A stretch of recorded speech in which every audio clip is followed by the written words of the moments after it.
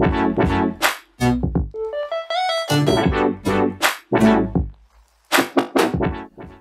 back to Grell Sound Lab. So that's your favorite place to dive into headphone technology, and I'm here with a luminary in the headphone world, Axel Grell. It's great to have you back, Axel. Yeah, thank you. Hello, everybody. It's good to be here again. So let's start. Yeah, exactly. So today's topic is something that is very, very important to most headphone developers, but it's very rarely talked about in the community, and that is headphone openness. So most people are aware that there's closed headphones, which isolate you, and open headphones, which really let sound through in both directions. And what most people don't know is that there's actually different degrees of openness in open headphones. In other kinds as well, but especially in open headphones, the difference can be quite striking. So Axel, please explain to us what is openness in simple terms. Yeah, so it's not simple. Okay. As always. But I try to say it as simple as possible. So open headphone lets the sound energy that is not used to create movements at the eardrum. Mm-hmm. And this is what it is used for, mainly. You will hear something, and all the energy that is still there in the system is just causing reflections, and so this is not needed. And so in a closed system it just creates some heat in there, but in an open system it can leave the system. And so this is why open type headphone is by principle better for great sound quality. Mm-hmm. Okay, you can create great closed ones as well, but with the result will always be better with the open one. The disadvantage of it is, as it is open, there is leakage for the lower frequencies, but that's a different story. Yeah. Okay, so you need some open area, mm-hmm. and you have, of course, the mechanical parts. So, and you have reflections on these mechanical parts. You can imagine when you have a big surface and just some little hole in it, it's still open, but there are reflections to that big surface. And it's better when the open surface is large, but when this is too large, you don't have any bass. Yeah. So it could not be completely open. It need to have some acoustical resistance. So a big surface with acoustical resistance that is still open and let the sound pass through, but not fully pass through, is the optimum that I want to achieve with headphones. And when you look at headphones, and how this develops from, say, something like HD 600 to HD 800, which is a factor, more than 2 in surface, and from the HD 800 to the Grell OE1s, which is a factor of 2 again. Oh wow! Okay. In surface, open surface. So this is something. You get less reflections from these hard mechanical parts, and there is more of this acoustical resistant material that lets the sound pass through, but not fully. Yeah. So first, thank you for the great explanation. But to sort of maybe put it together is that this material which lets sound through but not fully, it is really something that doesn't reflect back. So the reflection itself is really one of the worst things that can happen to openness. But it really is a clearly defined material which only offers sort of friction to sound. So that it's a bit absorbed to a certain degree, not fully because it's still audible at the outside. But I think maybe that is maybe a bit clearer. One thought about that. Yeah. So when you have something like tubes or something that behaves like a tube, mm-hmm. you have not only a reflection when it is completely closed. Yeah. You have a reflection as well when it is completely open. Mm-hmm. Because the impedance is from this tube to the open surface completely different, and so you have a reflection from there as well. Oh. So it is important to have the right impedance at the opening to get no reflections. So that's another thought about that. So to have the right impedance to get no reflections is important. Okay, yeah. I mean, this really goes into a sort of engineering territory, so you need some background to understand what impedance is and so on. Yeah. But okay, still, say resistance in that case, so that makes it more simple to understand. But yeah, in reality, it's more complex. And what's the bad thing about the reflection is, so you can just take your hands and put them over your ears, and you hear something, but you feel something as well. So it gives you some. Yeah, so it's not this normal feeling of I'm in a room and I behave in the room like that, but it's something where your brain reacts and your hearing apparatus reacts as well. So there are some little muscles contract, and yeah, the hearing is completely detuned. Yeah, and this is what happens, by the way, with closed headphones as well. So when you put a closed headphone on your ears, so the hearing is detuned. It's different to a good open one. Yeah. And this is another aspect. And you can define the openness as well as the sound that is reflected by the headphone when you put some, say the eardrum is a sound source, and sends out some sound, and you measure the reflections that are coming back to the eardrum. So, and this need to be a minimum, and this is, so I'm working a project with the University of Hanover, Leibniz University, and they're working for a long time already on this reflected sound, and so the sound sent out by the ear and what is reflected.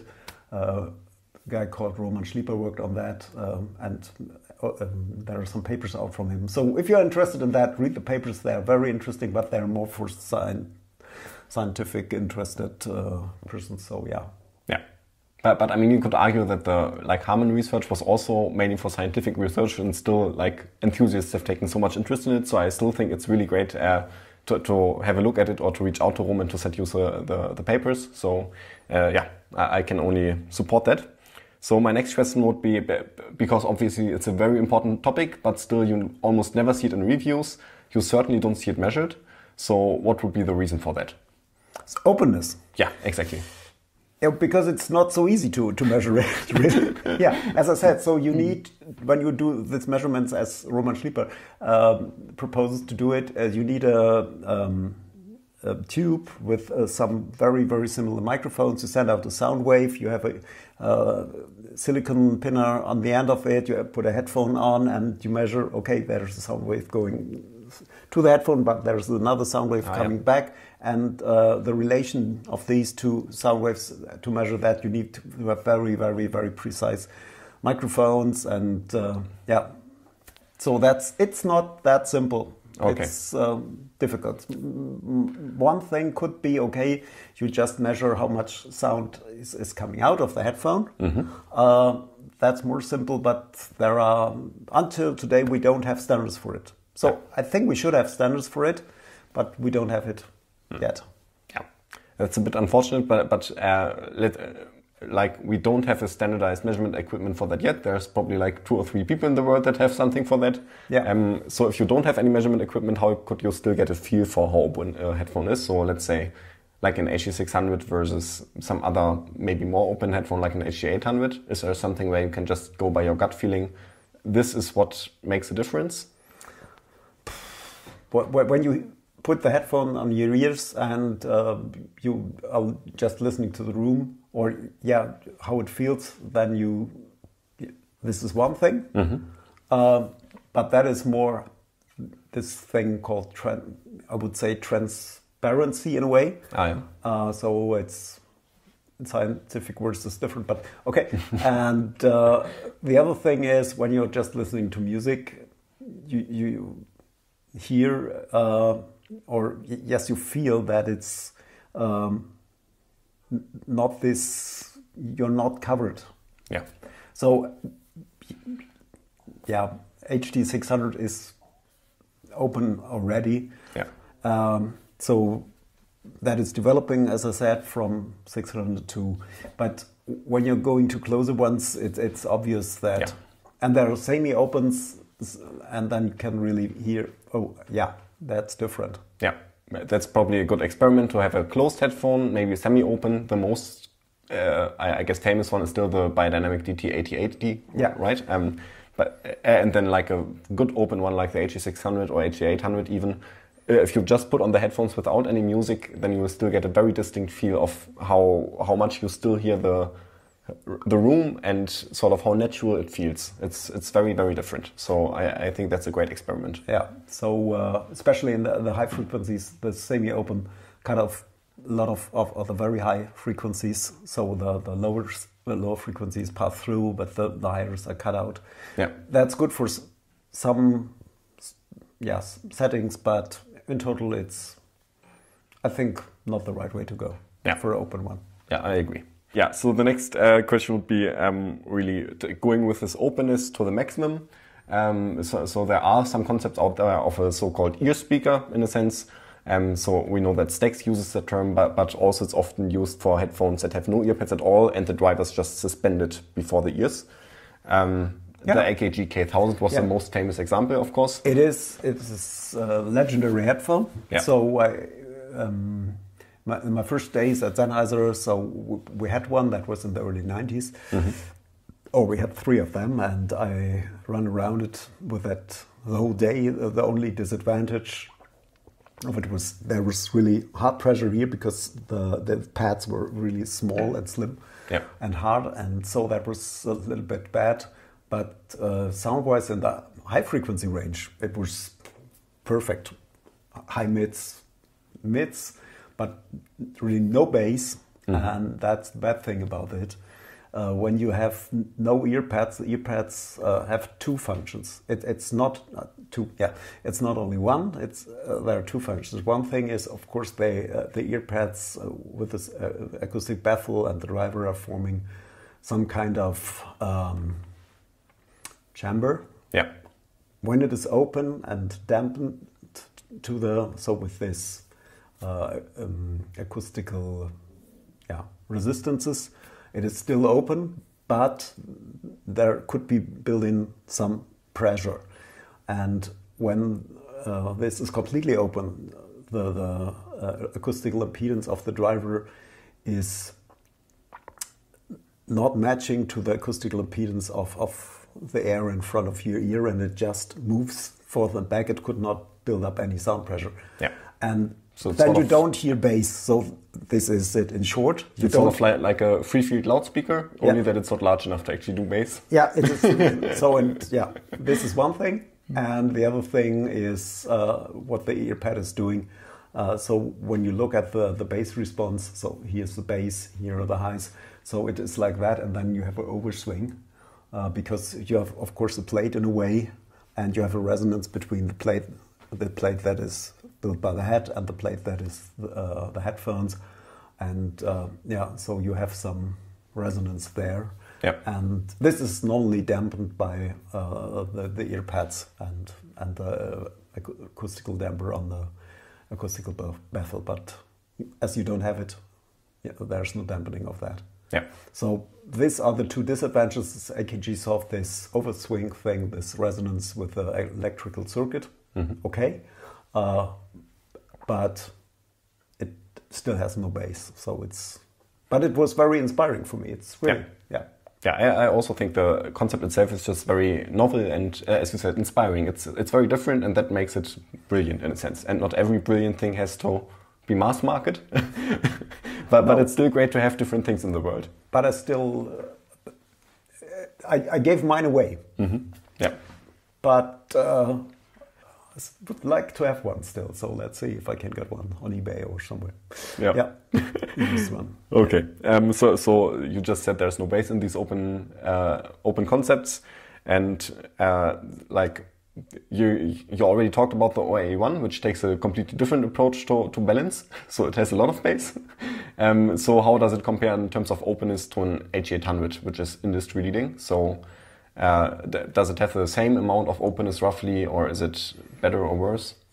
The openness is more or less the same. Mm-hmm. So when you measure just the acoustical impedance, but as I said, the surface is wider. Yeah. or bigger. The rear is bigger, larger, and the specific impedance of the material then needs to be, of course, higher to result in the same total resistance. Yeah. So the resistance is the same, but the open rear is 2 times bigger. Ah, yeah. Okay. Yeah. And what I find, let's say, interesting about the OA1 is that if you look inside, so into the baffle, and we can just show a picture of that, it looks sort of like a baby H800, and I think it's quite cool to see this sort of very high-end sound design in a way brought down to a fairly accessible price point. So that is something that I think is quite admirable. And I already thought that before joining the company. Yeah, so I think that that already concludes the episode. So we touched on a lot of topics and we went a bit overboard on some of them. But we have to keep the time somehow. So this is it for today. So if you have any topics in particular where you would like to get even more input, then just put in the comments. And as always, give us recommendations on how to improve. And yeah, look on the YouTube channel on our first episode, which was already quite interesting. Yeah, any words from you? Thank you for dialing in. And yeah, so great. Would be great to see you again next time when we're talking about our next topic. See you then. Yeah, see you then. It will be very soon. Bye-bye.